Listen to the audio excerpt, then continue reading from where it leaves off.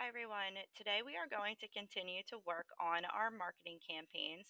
So far with our integrated marketing campaigns, the sections that we completed were our product, so description of the product or the company along with a SWOT analysis. We identified our target market and segmented the market.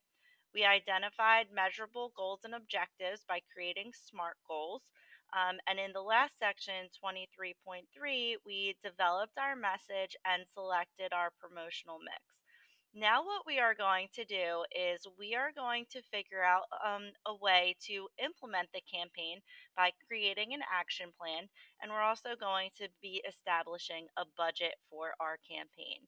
So, the notes today are going to be very short because there's only two slides that we're going to be completing.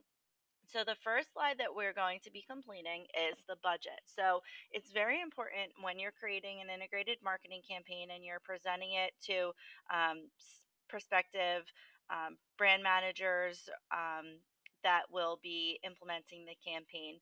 You want to make sure that they know exactly how much it's going to cost in order to implement the campaign. And so we need to create a budget. In order to create a budget, you need to look at all of the elements that you included in your promotional mix and determine how much it's going to cost. So, for example, if one of the elements that you chose was a television commercial, you need to take into consideration the cost to create the ad, like how much it's going to cost to record it, to pay actors, etc., and then how much it's going to cost to run the ad on television. This information, you should try to use the internet to do some research in order to figure out what it may cost. Now, this is obviously just going to be ballpark, but this is an example of what your campaign budget might look like. When you create this budget, you need to make sure that each of the elements in your promotional mix are covered, and you should include a link to your research to back up the amounts that you are assuming that each element would cost. So you can see here there's a budget for the print media, television commercials, ad on the radio.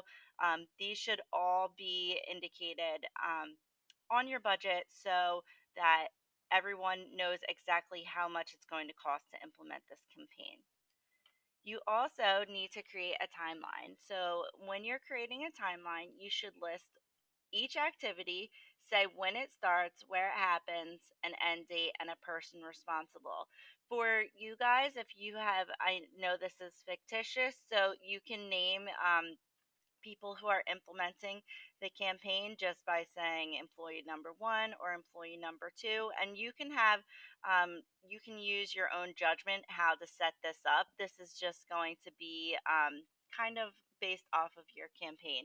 So you can see here how this person did it. They list the different elements of the campaign, and then they just color coded it week by week when they would be implementing those different things. So banner ads, they're saying, okay, we're going to create a new banner ad that's going to be implemented week 1, week 3, and then week 5.